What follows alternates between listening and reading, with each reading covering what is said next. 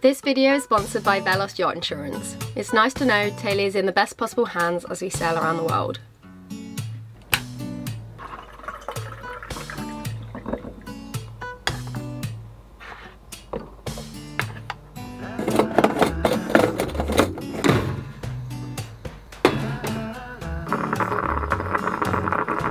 Good morning and welcome back to sunny Aruba. We are in the boatyard here, still cracking away at our job list, our very long job list. But this week we have something really exciting planned. We have three massive jobs planned, which will make a world of difference when we're out there crossing oceans. So as you can all remember, back on the Atlantic, down in this cabin actually, there'd be literally just 15 knots of wind, and yet every kind of 10 minutes we'd hear a and it would sound like the boat was going to take off, and I'd rush out this hatch and say, Zach, you need to reef, we're going like 15 knots, and he'd, no, it's fine, it's just a bit of a bigger wave. So we currently have a very strange ticking noise coming from our shaft slash gearbox. We'll put the big touch on.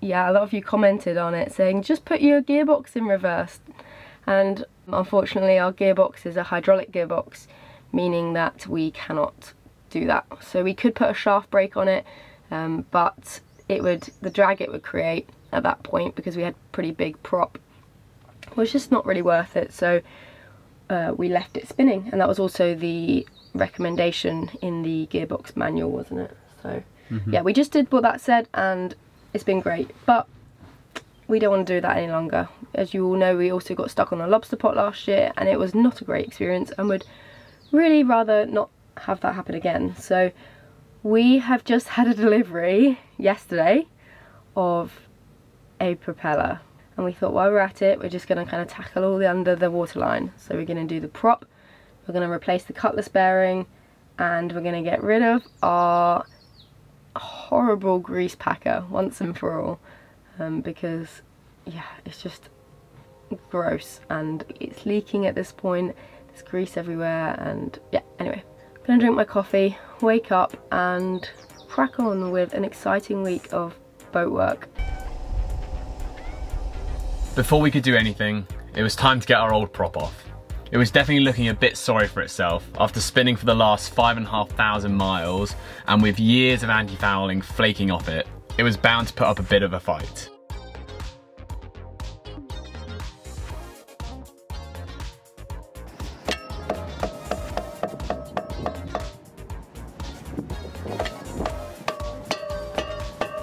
There we go.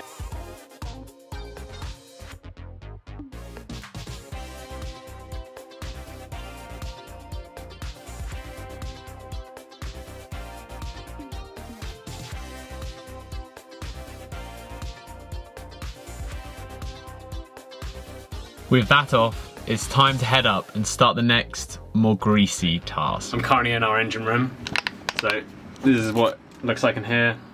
All great, apart from this thing down here.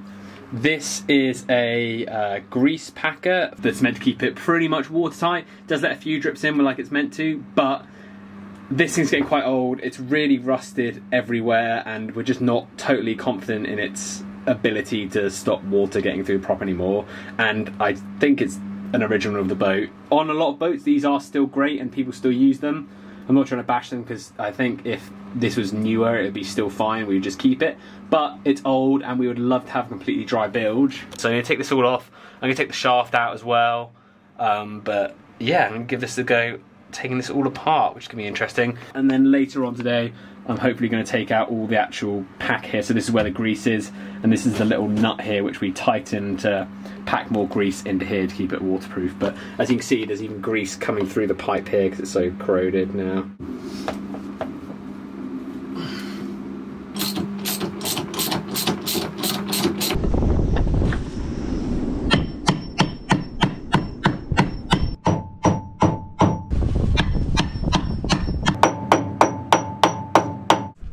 clamp on, so when he turns the prop shaft, oh, turn the other way! You can see whether it's stuck in there. Okay, so that's really on there. So what Zach's gonna do is, we've just sprayed it in WD-40 and he's gonna go out and give it another whack and see if it comes back out. These things always grow arms and legs.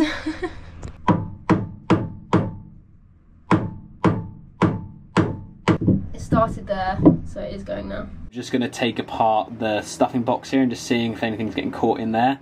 I don't think it is, because the whole thing just slides in and out of there, so I'm fairly sure that's not the issue. I'm fairly sure it's just the coupling here. But we've put a low WD-40 in it just in case it's rusted a bit in there and is getting stuck on something, but fingers crossed. Whilst Zach is getting grubby in the engine room, I wanted to take a second to chat about Welsh yacht insurance. I'm not sure if we've spoken about it on here before, but we really struggled getting around the world cover for Tay-Lee, and speaking to other cruisers, it's clear we weren't the only ones. However, after lots of research and recommendations, we found Welsh, who offered us round the world cover for all eventualities so we could forget about the small print and focus on the wicked journey ahead of us. We were using them long before we teamed up, so we can genuinely recommend checking them out. The link is in our description if you're interested. Finally, it is off. Right, now that the grease pack is off, I should be able to just pull this whole thing off so I can just make sure that it's not actually stopping the shaft from getting out. Oh yeah, there it is. Look at that. It's all off. To slide this whole system out, we had no choice but to try and get the shaft out more. Progress has been made. That is the bolt hole, which is really good. Woohoo! And you can see the line where it initially was. It started there, I think there or there, so it's already out quite far. Look at how close that's getting now. I don't know if you can see in there, but if I shine a light here, the prop shaft is up to there. Woohoo! So it's almost there now, the shaft, and there's this little copper insert, which I can actually, I think, yeah, get out. I wonder when the last time that was out was. Yeah, it's out. It's out. I don't know if you see that. Okay, so yesterday we had a fairly successful day, but had a few issues. For some reason, the old grease packer here is getting caught on the shaft. I'm not 100% sure why, so I'm gonna try and take the grease packer apart because there's threads here, but it's a bit corroded on the inside of there, so that section is actually just stuck on there. But I put some WD-40 on it yesterday, so I'm gonna give it another go and see if I can get those apart and see if I can twizzle it off the shaft, because we need to get that off to get the new one on, obviously, and I need a bit more of a gap than that to get the new one on. So if I can get the shaft about here, I think that'll be good enough. Oh, I've done it.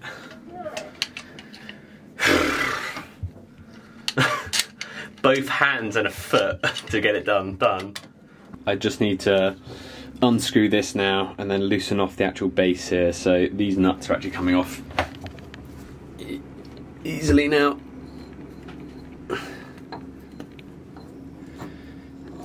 So that's not the issue.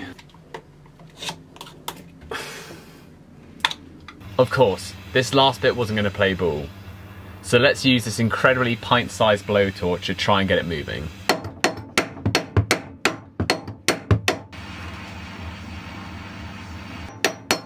Scrap that, I'm cutting it off. I'm just going to do a line all the way along there. Yep. And then I'm going to leave the last bit and see if I can just crack it open.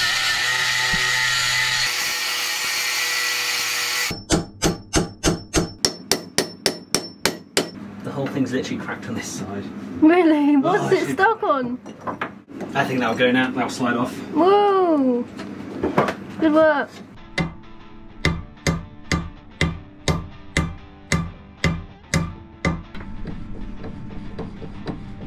Yeah, nice!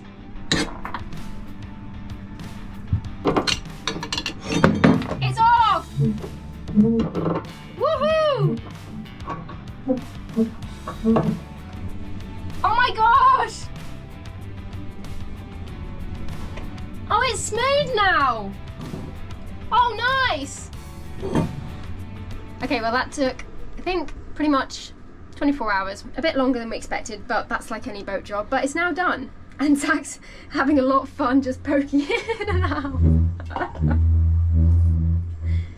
There is still a vibration from it, which means it's just tight, but I don't think that's a bad thing. And yeah, it's kind of a crazy feeling. We have no prop on our boat. It's definitely the biggest job we've done. Yeah, definitely the biggest job we've done. But it's going to be really rewarding when we don't have all the grease flying out and drips of salt water coming into our bilge. And yeah, this is step 1 for Project Dry Bilge. Zach, you waited a long time to do this. Yeah, I hate this thing, but we finally got it all out after some angle grinding and some hammering, blood, some sweat heat and tears. You look like you've been up a chimney. It's all out. I feel disgusting. No more grease down there. Let's Yay. get it off. If you open up the bug net, I'll chuck this over the side. Yeah. Any last words? No. Nice one. I would give you a high five, but you're gross. Disgusting. Once that was off Tay-Lee, it was time to clean this grease up once and for all before installing our shiny new one.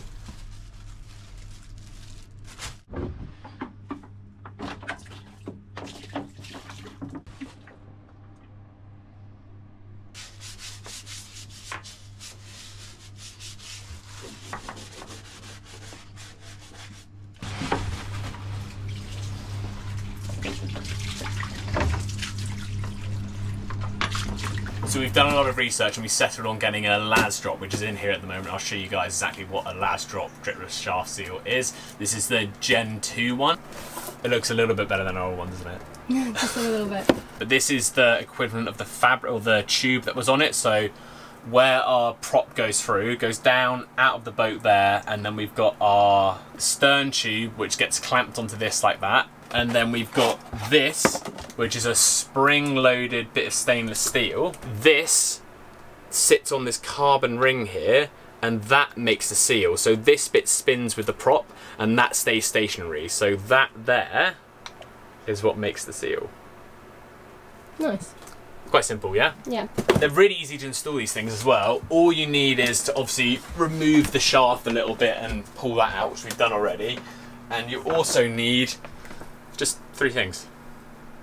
Nice. Which should be quite easy to install. Should we just get it done? Yeah, sure. I'm really excited about this. We've been talking about replacing this for ages, and Operation Dry Bilge is fully underway now. Yeah. Right, before we do anything else, we need to make sure that the shaft is super clean. So I've got some 600 grit sandpaper here that I'm just going to go over and make sure it's completely smooth before we do this, because it will give the shaft seal a much longer life if it is completely clean.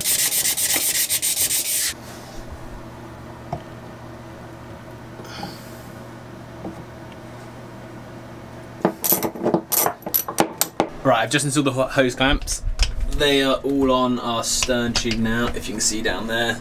Got 2 on there. What I need to do now is put the other unit over here. And it's an interesting way of doing this.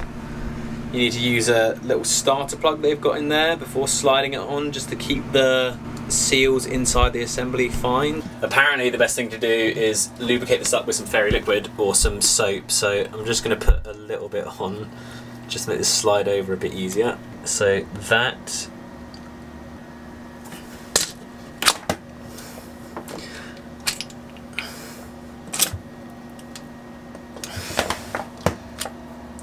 Alright, that's on. The shaft is back on, all the couplers reattached, which is really nice. What I need to do now is slide this down to there, just so it's touching, like that. And then I'm going to draw a line around here, and I need to depress the spring in there by 7mm, and then tighten these Allen key bolts on here.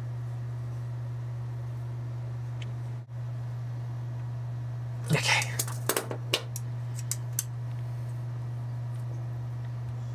Now that's all installed, we need to look at these little bits on top of here, which are for water supply. As Tay-Lee's not the fastest thing in the world, we don't need to add water supply to this. So if the boat speed is typically over 10 knots, you need to tee this off onto the engine water intake supply. But there's no worry of us really ever doing those kind of speeds. So all we need to do is cap one of them with a cap that's provided, and then the other hose just needs to be run above the waterline as a vent for air.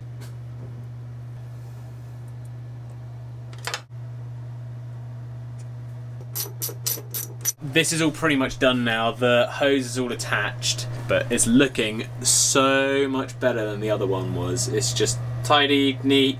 I'm hoping it's going to work as well, but I'm sure it will. The reviews on these things are brilliant, so yeah, we'll see.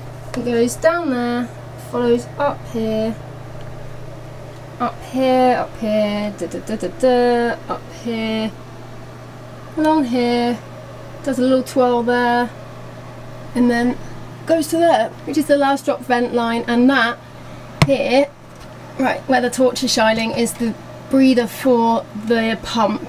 So bilge pump here. So those two seacocks are at waterline level, and that is above. So you can take that off and give me a lovely high five. That's another big one. We were on a roll, so it was time to tackle the cutlass bearing. However, after digging the filler out of the P-bracket and finding no grub screws, and evidence of a previous owner also struggling to get it out, we called in the yard pros. You think you'll be able to get it off? 100%. 100%. Yeah, that's great news. Okay. No problem. 100% I remove it for you. 100%. No if and about. Okay, but it doesn't have screws in it, no? No, it doesn't. I've looked everywhere. That's what I tell him, is better you put one on it. When I remove the bearing, so you have more space to tap the hole, yeah, to put a screw on. So that's easy enough to do it. Yeah, awesome. We'll get those. In this long thing that comes down from the hull, also known as a P-bracket, there sits a 6-inch bearing which helps support the prop shaft. You're meant to replace these about every 10 years, but with no evidence from when it was last done and a little bit of play, we wanted to play it safe and swap it out. As you saw, without screws in place, it was simply stuck in there. So these guys are over their hydraulic press, and it's time to force it out. I had no chance of getting that out.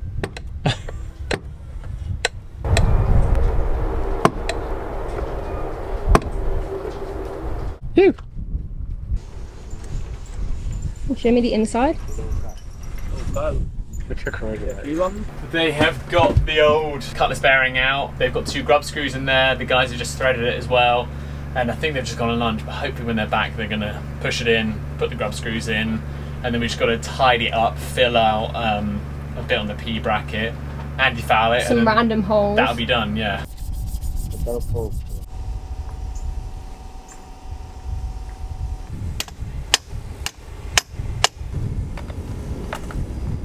Some thickened epoxy and a good sand later, and it was time for our most exciting install yet. This morning we are installing our shiny new beautiful propeller. It is stunning. Look at that. So we've gone with the Brunton's folding propeller. On the Atlantic you could all hear the sound of our prop spinning, and obviously you know back in Europe we got stuck on a crab pot. That was an awful moment, and we just decided that for efficiency, safety, speed, reliability, comfort, all of these options, we were going to go for a folding prop.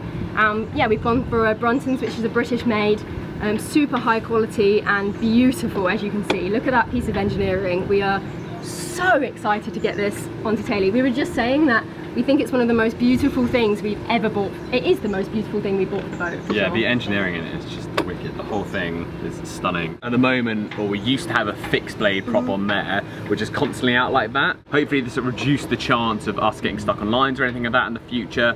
And when we're sailing, it should be quieter and we should be a little bit faster as well. So let's install it. We've been so excited, you have no idea. The prop comes with some instructions. There's also a video online. We've basically got to take apart most of it and then fit this bottom unit here. Just slides on, this screws on, and then we put everything back together. And I think it's quite simple. We've got some thread locker stuff as well for the threads in here, because you've got to tighten all these in properly and really well. And yeah. Let's go. Let's do it. We aren't kidding when we say we've dreamt of this moment from when we first brought Tay-Lee. However, we always wanted to sail her a fair way before making any upgrades like this, to be sure they were really needed. Needless to say, When we found out that we could have saved 3 days on our Atlantic crossing with a varifold prop, we were as convinced as ever to make the switch before our next ocean crossing.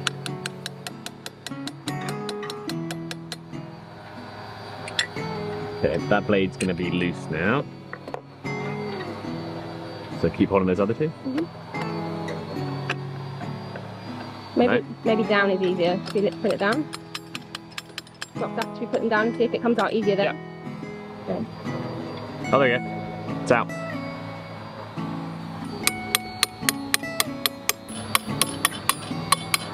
There you go. Okay.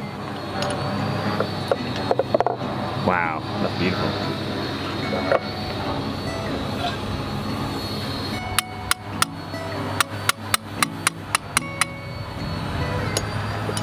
You got that one? Mm-hmm.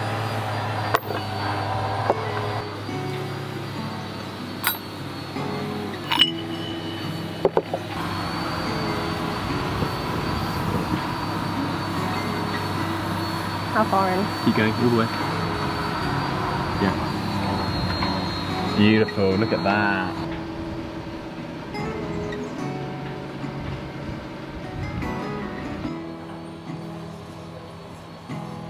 Really kind neighbour on a wicked 57-foot steel boat just lent us a torque wrench. However, we just have to do some conversions because it's, what measurement is it in? Foot-pounds. Foot-pounds, rather than NM, which is Newton meters. Is that right? Yeah. Oh, so cool. It's a funny wrench because there's foot-pounds, which kind of makes sense because it's both imperial units of measurement, and then there's meters-pounds, which is metric and imperial. Because meters is obviously metric and pounds is imperial, so it's funny they've got like a combination combined, but we need Newton meters. There's so many different ways to measure it, but we've done the conversions, so.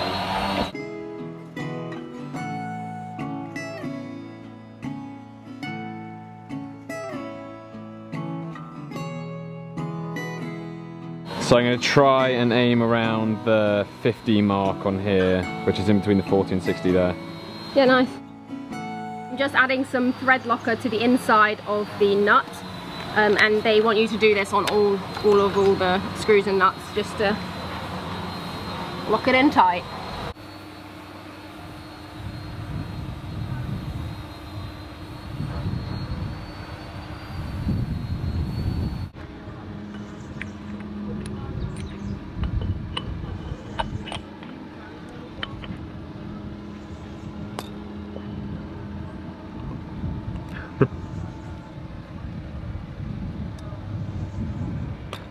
See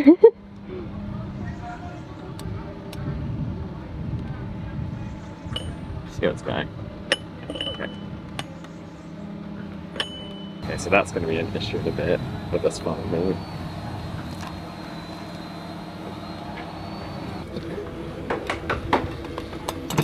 So we've had a little delay. What was that delay because of? We needed to get a torque wrench. We had one this morning. We had one this morning, but it didn't fit these Allen key bits. And so now we've got one of these, which the mechanic in the yard is very nice to lend me, and you're going to give it back to him in a minute. But yeah, we've actually got a torque wrench. Nice, let's do it. Finish it off. Time to get greasy. Yeah. So what did it say? The bearing parts of the hub. So am I just greasing all in here, basically? Yeah, grease all in there, everything where it's going to be moving. So all of these bits along here. And that bit, and then when we put the blades in, it'll be the actual, like, these bits as well. So yeah, that's good. Yeah. Get her all greasy. And if you can as well, I think each hole is good. Yeah, for sure. And how often do we need to do this? Just every time it's main, like, surface? Every time it's out.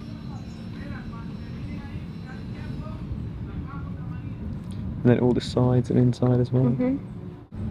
Like good greasy action. Mm-hmm. Yep. Do that? Okay. Yeah, that's good. That's good. And again, beautiful. You could grab another blade. Yeah, we'll have it like that, yeah? Yeah, sounds good.